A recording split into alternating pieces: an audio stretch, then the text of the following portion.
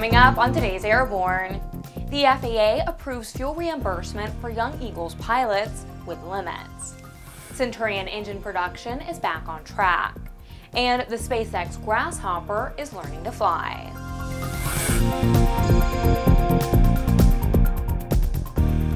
Welcome to Airborne on Aero-TV. I'm Ashley Hale. As we are wrapping up today's episode of Airborne, our newsroom got a late-breaking story. Jim Campbell is here to report. Thanks, Ashley. We regret to report that a B-1 Lancer went down Monday morning in a remote area of southeast Montana. But the good news is that all 4 crew members are reported to have ejected safely, but with injuries. The aircraft was based out of Ellsworth Air Force Base in Rapid City, South Dakota, and went down near Broadus, Montana.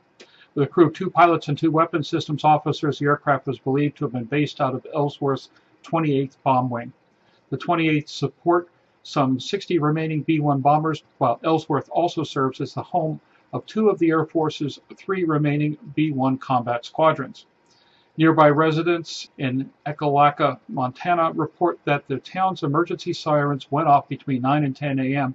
to alert their volunteer fire department, while ranchers reported seeing the crew's chutes before an explosion that occurred when the aircraft impacted the ground. Pictures of the impact area show little recognizable aircraft structures inside a heavily burned impact zone. The Aero-News network will follow up with news and details as they become available. For the Aero-News network, Airborne and Aero-TV, I'm Jim Campbell. The FAA has responded to an EAA petition filed in April of 2012, which would allow volunteer private pilots flying Young Eagles to be reimbursed for fuel consumed during sanctioned Young Eagle events with limits. In its response, the FAA said in part, quote, "A partial grant of exemption would be in the public interest. We acknowledged that the EFYE program is unique and designed strictly as a tool to familiarize the non-flying public with general aviation operations. For that reason, we find it is worthwhile to assist EAA's cause," end quote. However, the agency says at minimum, a private pilot certificate will be required for the exemption. Recreation or sport pilots would not be eligible. The EAA said in a news release that the Young Eagles and Advocacy Safety Departments are reviewing the exemption to determine what, if any, benefit it provides to the EAA member volunteer pilots who fly Young Eagles. Continental Motors Group, a division of AVIC International Holding Corporation, announced Friday that its Technify Motors GmbH division has successfully renewed all EASA certifications required to design, produce, and maintain its successful line of Jet A-fueled Centurion engines. The certification renewal was required as part of the process to complete the acquisition of the assets of Thielert aircraft engines. The company says it will now concentrate on customer service, improving parts availability, and expansion into emerging economies. SpaceX's Grasshopper is learning to fly. On August 13th, the Falcon 9 test rig completed a divert test, flying to a 250-mile altitude with a 100-mile lateral maneuver before returning to the center of the pad. The test demonstrated the vehicle's ability to perform more aggressive steering maneuvers than have ever been attempted in previous flights. Grasshopper is taller than a 10-story building, which makes the control problem particularly challenging. The test is part of SpaceX's program to develop a completely reusable space launch system, in which the main booster is recovered and refurbished for later launches. NASA is again prepping 2 Global Hawk UAVs for hurricane research as the peak of the Atlantic hurricane season approaches. Tom Patton reports. This will be the 2nd year for the agency's Hurricane and Severe Storm Sentinel, or HS-3 field campaign. The NASA aircraft will watch the environmental conditions near the storms and monitor the effects on their intensity. One aircraft will deploy drop zones to measure atmospheric conditions over the 20-minute descent from altitude to the ocean's surface. The HS-3 mission will also measure Saharan dust in the atmosphere that can have an effect on how storms form and intensify. The Global Hawks can remain aloft for more than 26 hours. HS-3 will be flying the Global Hawks over hurricanes in the Atlantic, Gulf of Mexico, and the Caribbean over the next month.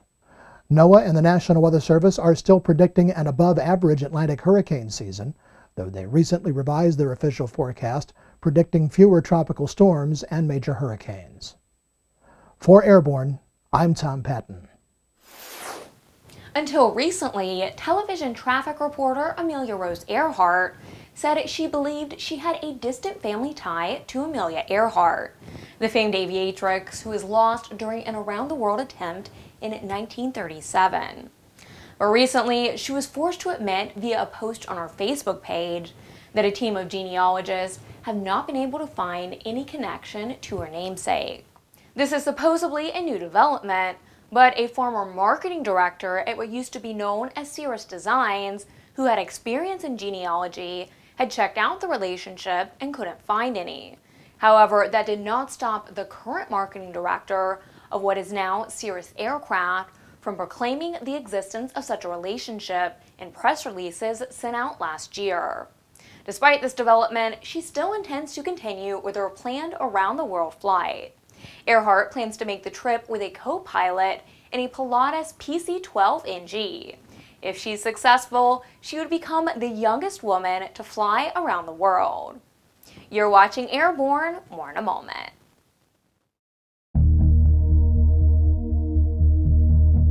Since the early days of powered flight, pilots have struggled with landing in crosswinds and learning proper crosswind landing techniques. Even today, most crosswind landing skills are learned through trial and error, sometimes with disastrous results. Believe it or not, the most common contributing factor in weather-related accidents each year is crosswinds. The second most common factor is wind gusts. In fact, crosswinds and wind gusts cause more landing accidents than fog, thunderstorms, and icing combined. That's where the Redbird X-Wind SE comes in. It teaches pilots the proper techniques to meet and beat these top two causes of weather-related landing accidents. By placing pilots in gusty crosswind conditions for extended periods of time, the X-Wind SE gives instructors all the time they need to teach the pilot the proper techniques for landing in challenging crosswind conditions. For more information on Redbird flight simulations, the Redbird X-Wind SE, and Redbird's entire line of flight training devices, visit www.redbirdflightsimulations.com. Welcome back. If you'd like to suggest a story for Airborne, Aero-TV, our website, or our podcast, drop us an email to news-by@aero-news.net. Gulfstream Aerospace Corporation celebrated the 55th anniversary of the first Gulfstream 1 flight on Wednesday, August 14th. The twin-engine turboprop was the first aircraft specifically designed and built for business travel. The company delivered 200 G1s between 1958 and 1969 when production ceased. The aircraft was used by many U.S. corporations for business travel, but also saw service with 5 U.S. government agencies and all branches of the U.S. Armed Forces. Today, more than 20 G1s continue to operate in the U.S., with others operating worldwide in several countries, including Canada, Mexico, Portugal, and South Africa. The G1's maiden flight took place August 14, 1958. Remember LightSquared, the company that sought to build a wireless broadband network it said would be satellite delivered, and then added high-powered terrestrial transmitters that would have interfered with just about every GPS currently in use? Well, they're back, at least in court. Harbinger Capital Partners, the hedge fund group that bought the assets of the company that eventually wound up in bankruptcy, has filed a $1.9 billion lawsuit against Garmin, Trimble Navigation, the U.S. GPS Industry Council, and the Coalition to Save Our GPS, along with the maker of John Deere agricultural equipment, because they did not initially tell LightSquared that there could be an interference problem. In the complaint, Harbinger said that it would not have made the investment in LightSquared if the GPS industry had disclosed the potential interference problems between 2002 and 2009. The suit was filed in U.S. District Court in Manhattan. Eclipse Aerospace has announced a new package of safety enhancements available for existing Eclipse jet owners. The new safety enhancement package includes anti-skid brakes, auto throttles, a new independent standby display, and improved EVIS software, including the ability to display full-size charts on the current multifunction displays. The safety enhancement package is built upon the Eclipse Avio IFMS avionics system and is available for existing owners of Eclipse IFMS aircraft as an add-on package. Each week, we share with you a sample of an online video one of our viewers thought was especially entertaining. We call it our Aero Video of the Week.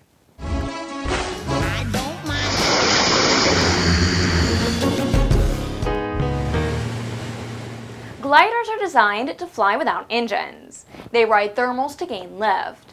But sometimes even an airplane with an engine, like a Thielert, can do the same thing.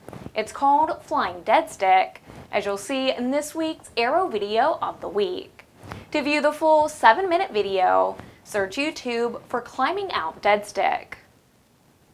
Cessna Aircraft Company announced this week at the Latin American Business Aviation Convention and Exhibition in Sao Paulo, Brazil, that the company has completed the first fuselage for its forthcoming mid-size business jet, the Citation Latitude. The aircraft is expected to have a range of 2,500 nautical miles, permitting non-stop travel between Sao Paulo and Caracas, Venezuela, or from Santiago, Chile to Bogotá, Colombia. The Latitude is expected to have a maximum cruise speed of 440 knots. The aircraft will offer configurations for seating 7 to 9 passengers. The Latitude prototype is expected to take its first flight in early 2014. Elon Musk, creator of PayPal, SpaceX, and Tesla, says he would like to see someone build an airliner that would take off and land vertically, have the capability for supersonic speeds, and perhaps be powered by electricity. Musk said he could see a day when journeys of more than 1,000 miles could be undertaken by a supersonic passenger jet. While Musk says he has no plans to set up such a company anytime soon, as he has a full plate with projects such as a private mission to Mars, as well as other SpaceX and Tesla programs, he wished someone would do that, and if another entrepreneur doesn't come along and start such a project, quote, maybe at some point in the future I will, end quote. Sounds as if Musk's idea would be a cross between a Harrier jet, a Concorde, and a Chevy Volt. Well, that's our program. Remember, you can get comprehensive, real-time, 24/7 coverage of the latest aviation and aerospace stories at aero-news.net. And please remember, Airborne is streamed twice weekly and is always online. Join us again every Tuesday and Friday for a new edition of Airborne. I'm Ashley Hale. Thanks for watching.